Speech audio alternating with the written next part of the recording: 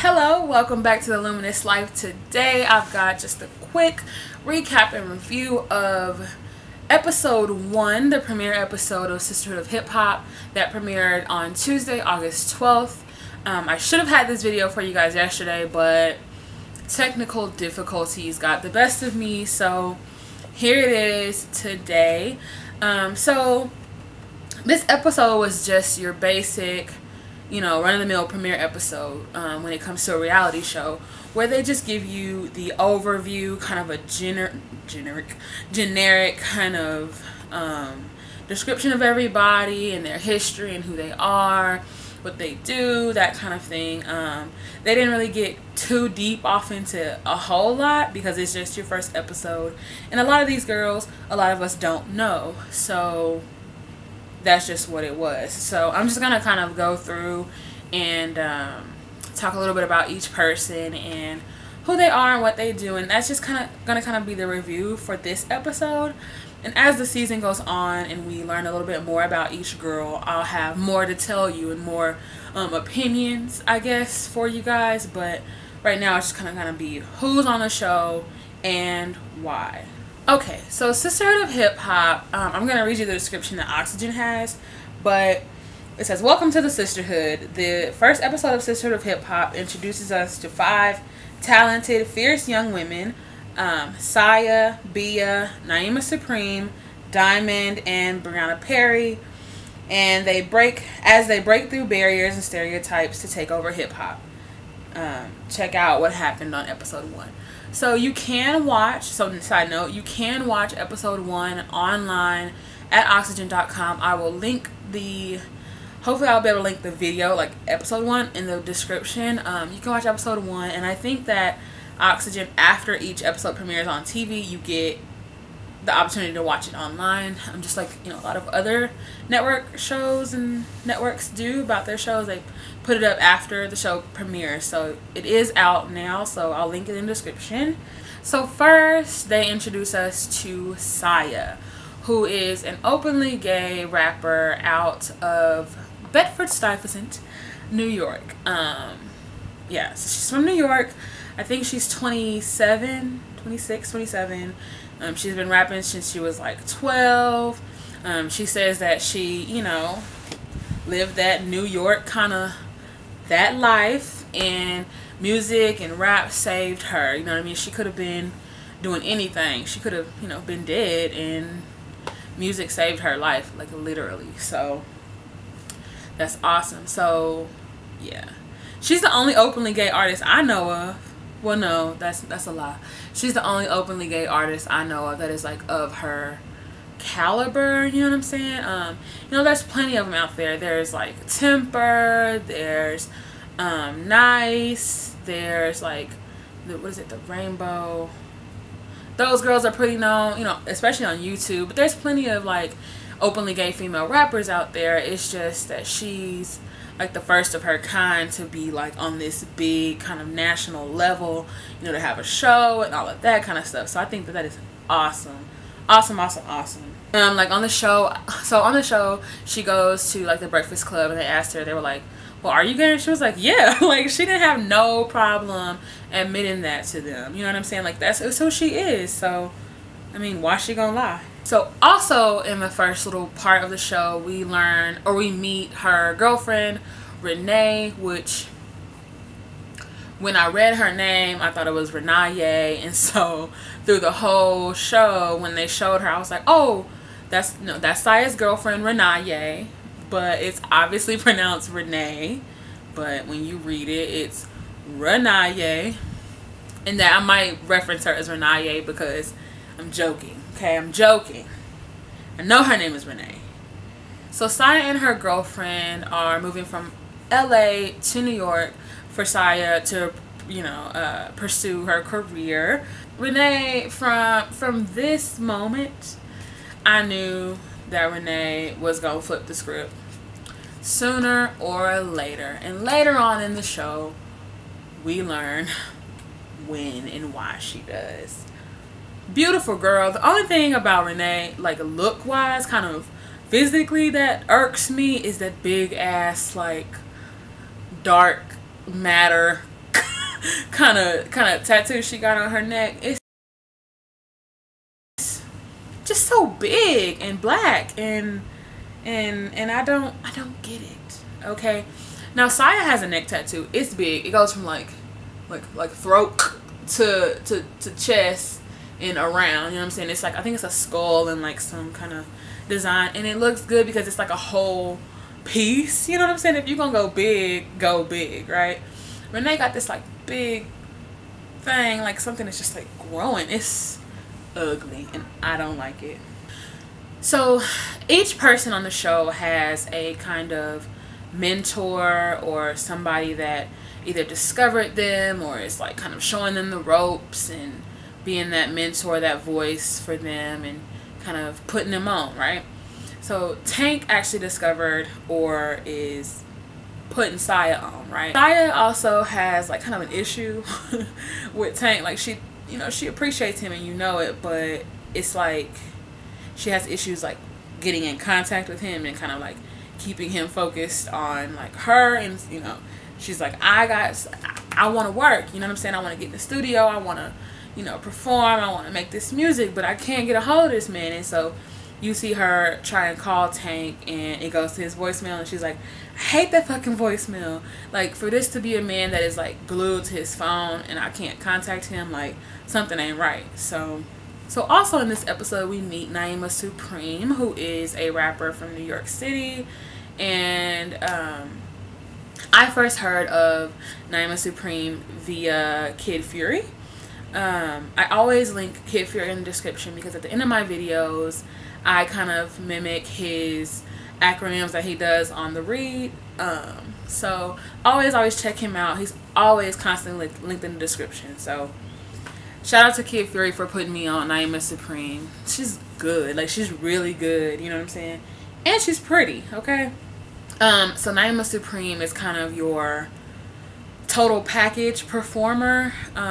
She dances, she raps, she sings, she does a little bit of everything, and she's kind of good. She's actually very good, so that's dope. She mentions that she is not looking for a man, that she is all about her career right now. So that's a no-no, boy. She ain't looking for you. She looking for that money, okay, and this opportunity to blow up. So she ain't really looking for y'all niggas.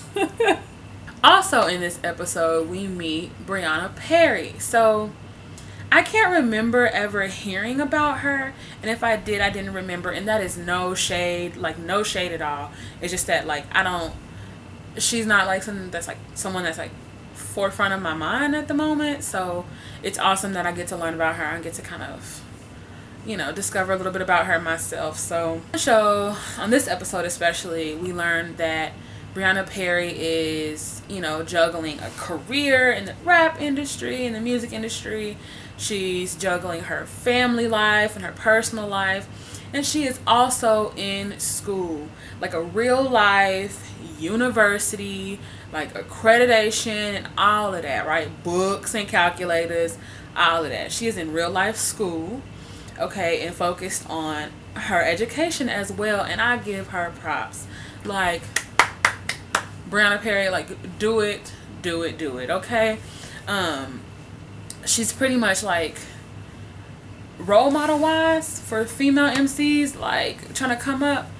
She's probably the best role model you could have, because, you know, she's doing a little bit of everything, but she's also still trying to get her education because she understands that that's important.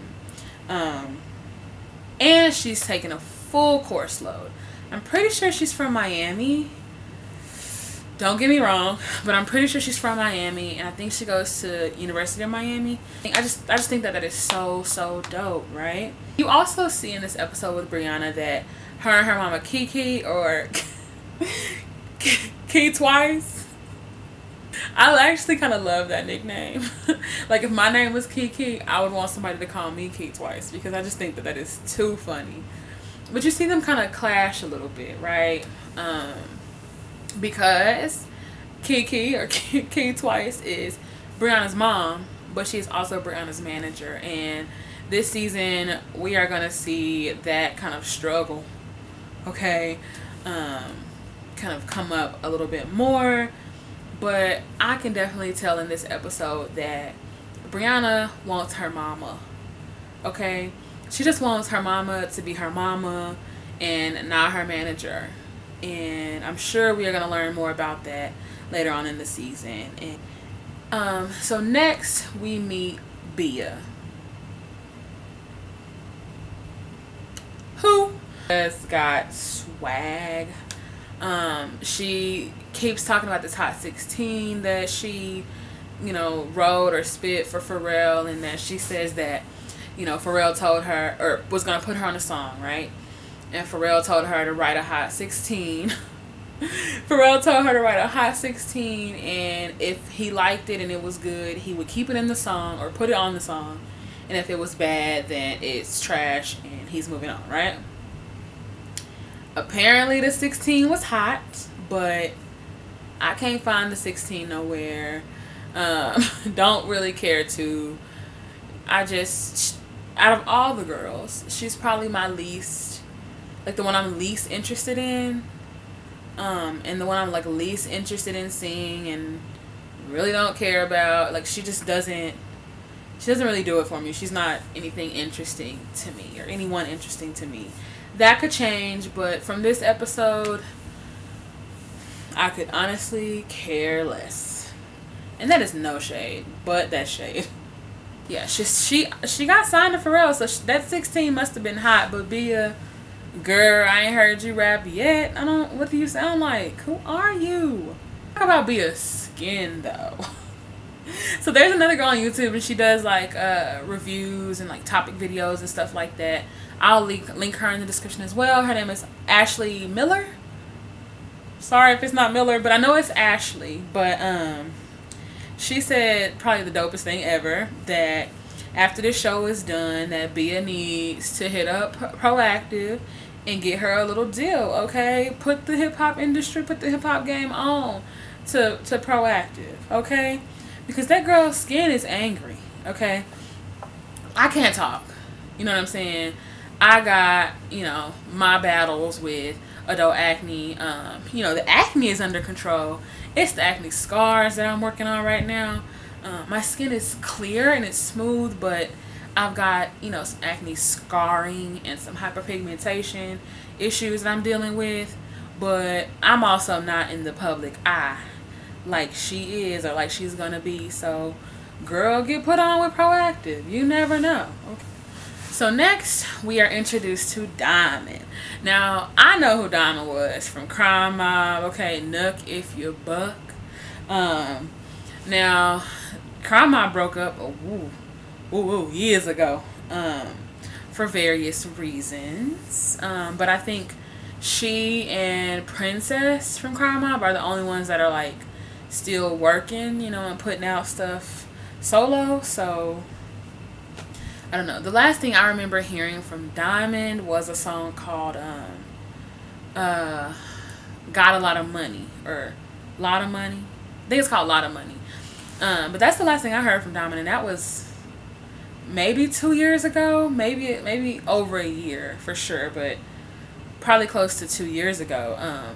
If she's been putting out stuff recently, I haven't heard it, but apparently she's been working still. But a lot of us more recently know Diamond from the drama with her and Lil Scrappy from Love and Hip Hop.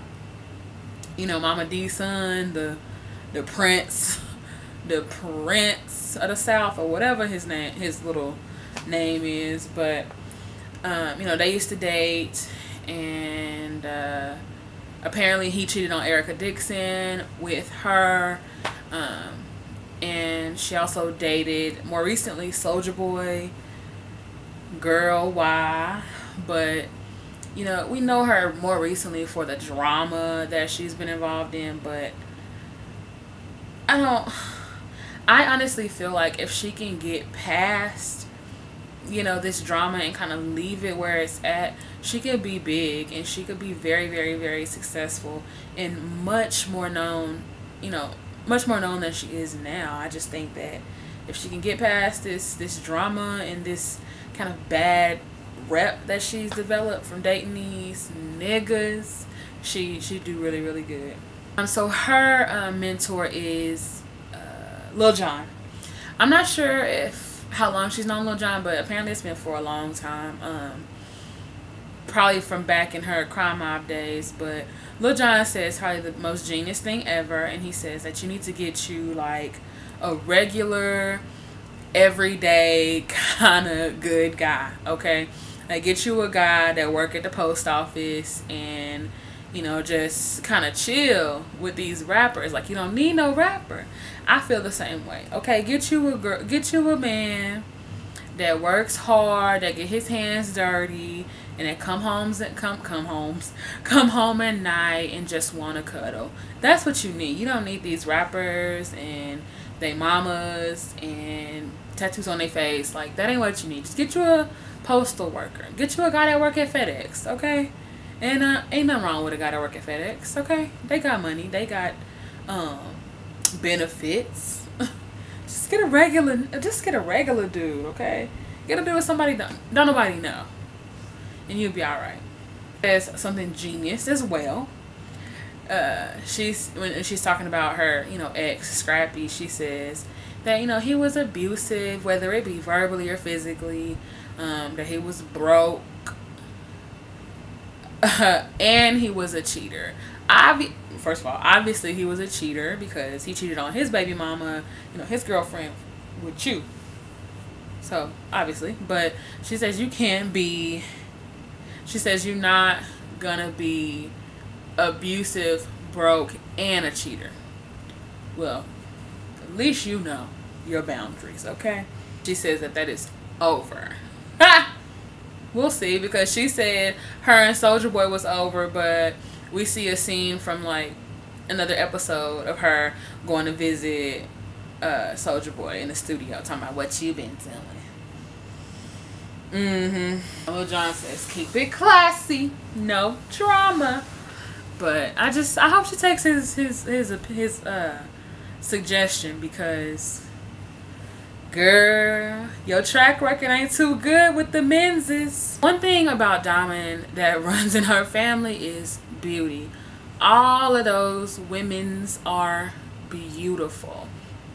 I think she has like 3 or 4 sisters and 2 brothers, 1 or 2 brothers. But one thing that runs in the family is beauty, and they all look like they mama. Now, I'm not sure if all of them have the same father, because in the show she goes to visit her mom's house and there's a man there, and that's her mama's husband, but I'm not sure. I'm pretty sure that that's not Diamond's dad, because Diamond's dad is Puerto Rican. And you can look that up and you can find that information anywhere, but Diamond is half black, half Puerto Rican, and that man was a black man from Georgia. All of those girls like look exactly alike. Like, look just like they mama.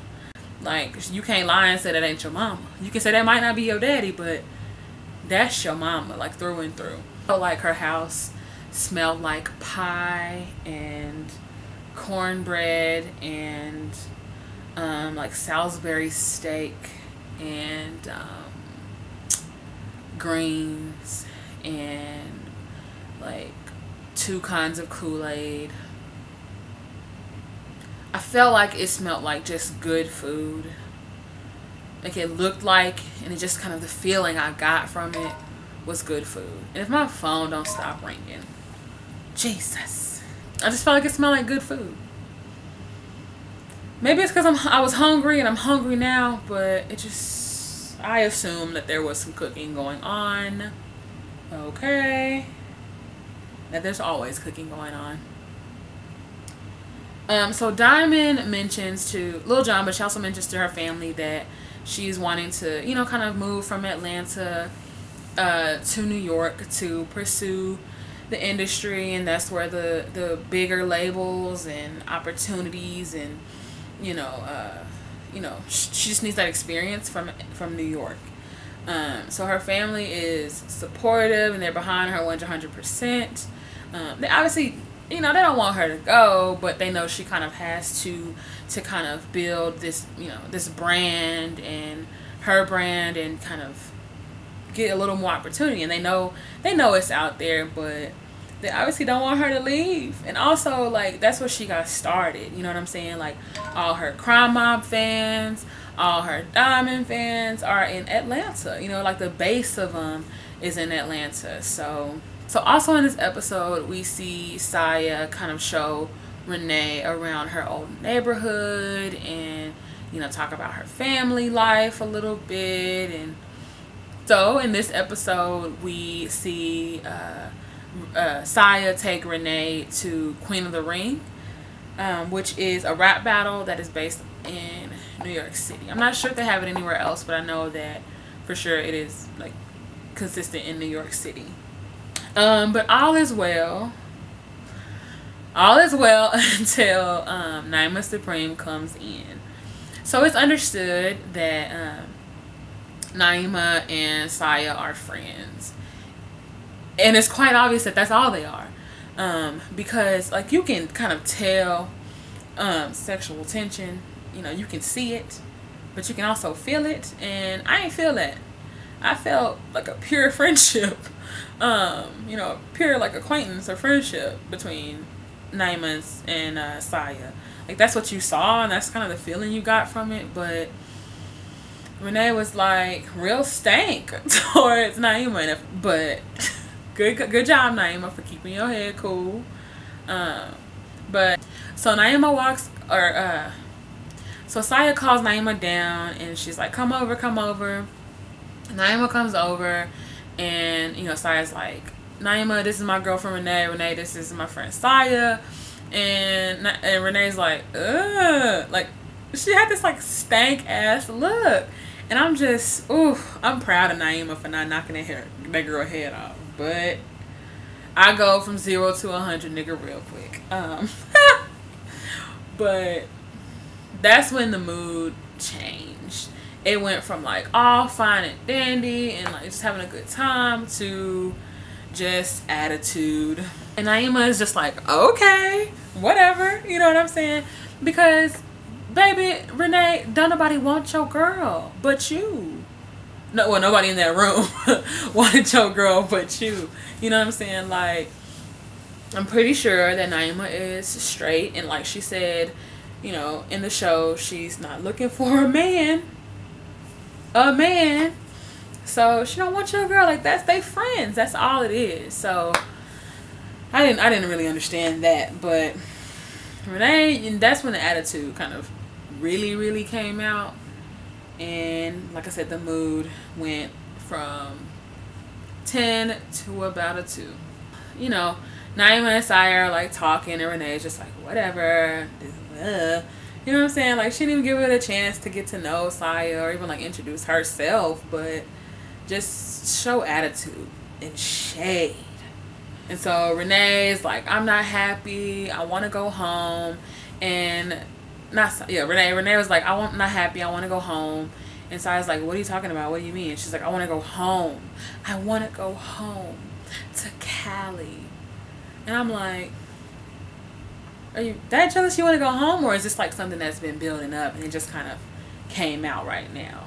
And so Saya says to Renee, she's like, why is it, or what is it that when things aren't on you, you get upset? And I was like, say it, because you said what everybody was thinking. Okay. And she was like, what's wrong with you? Why is it that when, you know, it ain't about you that you get mad?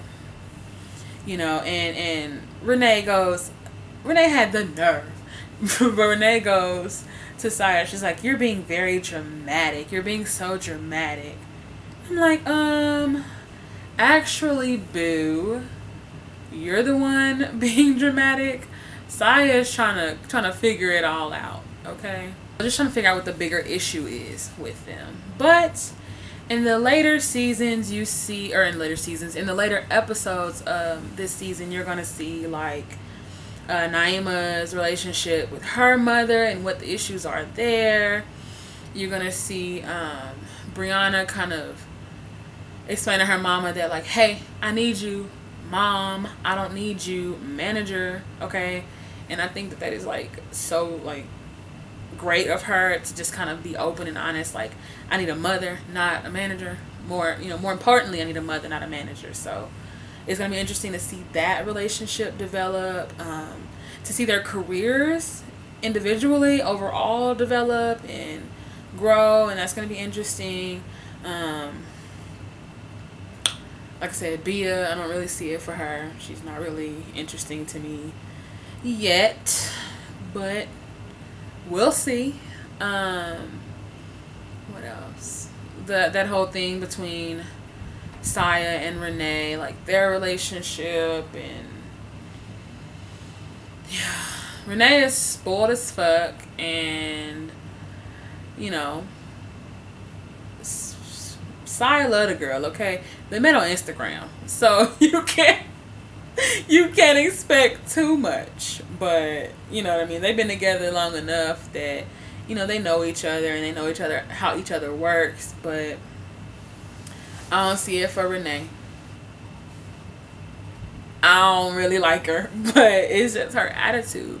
For her to be so pretty, and I'm sure so talented, because I understand that she does like modeling, and I think she does like makeup or hair or something like that. But to be so pretty, your attitude is so ugly. But it's gonna be interesting. It's just definitely gonna be interesting. I'm excited about Diamond. I'm a big Diamond fan. First of all, I love that purple hair. It's dope and it's cute. Okay, it don't look like these ratchet thought bitches out here dyeing their hair blue and looking like a mess.